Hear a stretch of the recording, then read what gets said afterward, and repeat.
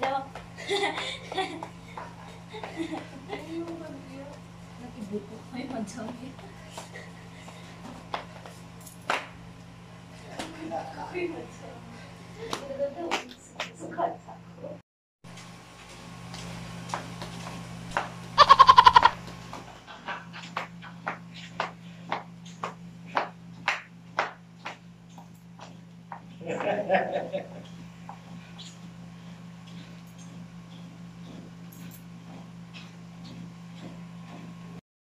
How many run?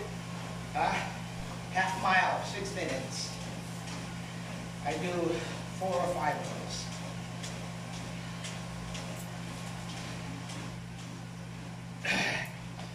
For now, walking.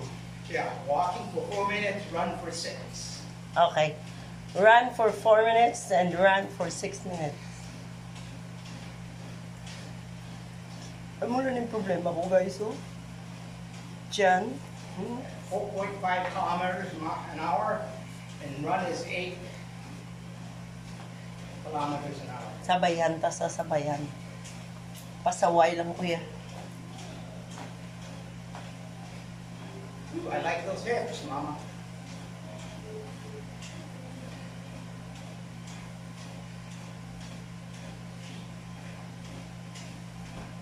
Alright. There we go. Are you ready? Yeah. Run.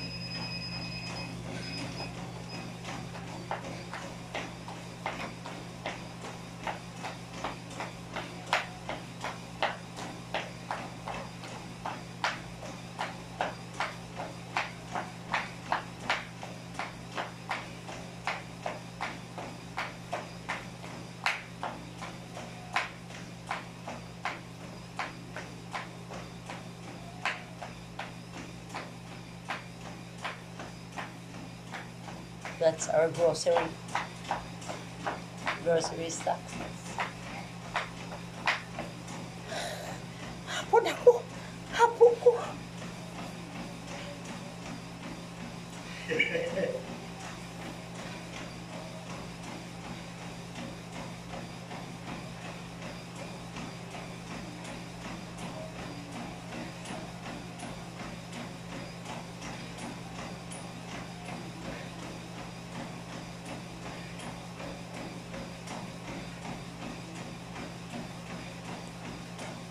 He will be doing that for 4 sets.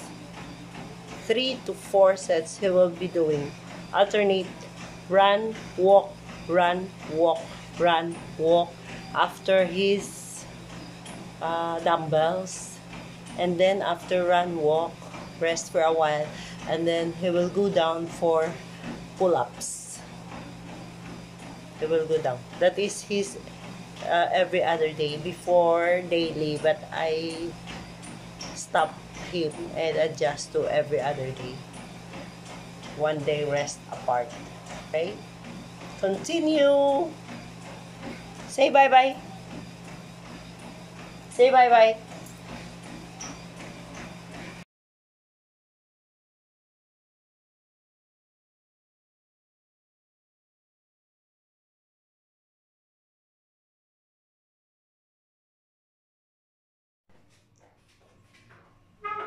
Hey, where are you? Done his exercise. You see how wet he is. Okay, come down. Good workout. Good workout. Good workout, but you have to drink juice before you make your pull-ups and shower.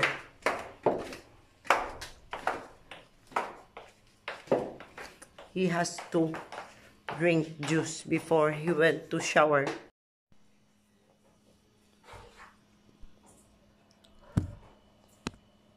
You will go pull-ups or shower? Huh? You will do your pull-ups or shower? Pull-ups first.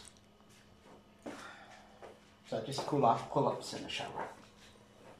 I will take video of pull-ups. That will be his last exercise. Pull-ups. I will video.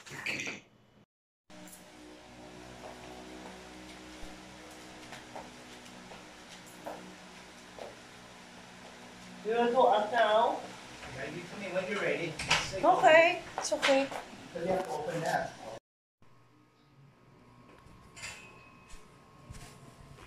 See, he will go pull-ups. That is his last routine.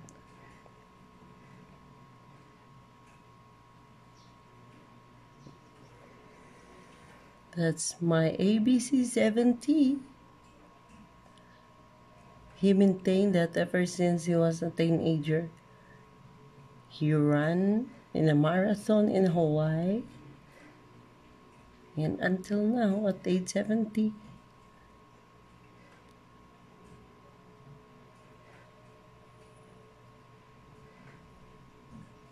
See?